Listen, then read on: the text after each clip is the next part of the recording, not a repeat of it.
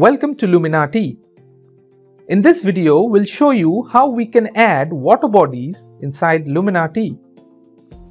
So let's get started.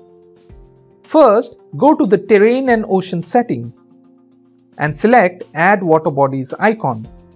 From the left corner 3 dot, we can explore LumenRT Water Bodies library.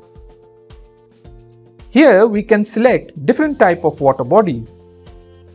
For example, select turbulent pool water and place in the scene.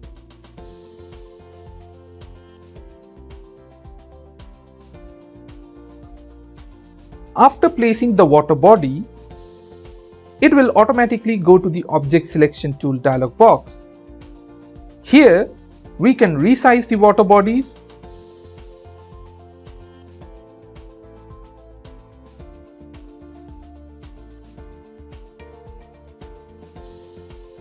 we can set the height,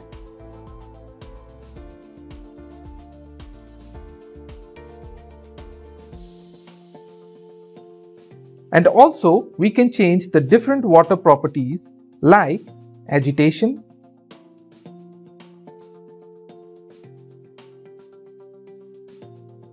speed,